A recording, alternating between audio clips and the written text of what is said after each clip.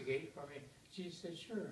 So St. Peter's gone, Jesus is letting the people in, and this guy says, look, he said, come on, it's good. And they keep coming in. Finally, this old man shows up with a long white beard, long white hair, and a robe. And Jesus says, come on in. And he says, no, I don't think so. He says, come on, it's a good place to be in. No, I don't know. Jesus says, come on in. There's great people here. Well, if I knew my son was here, I'd come in. Maybe he is. Can you describe him? Well, he's real nice. He makes people feel good. He's just a great person to be around. Jesus said, well, we've got a lot of people fit that description. Can you be a little more specific? And he says, well, he's got holes in his hands and his feet. And Jesus says, Father, and he says, Pinocchio. You're evil. I love it. That's funny, isn't it? That's Giuseppe.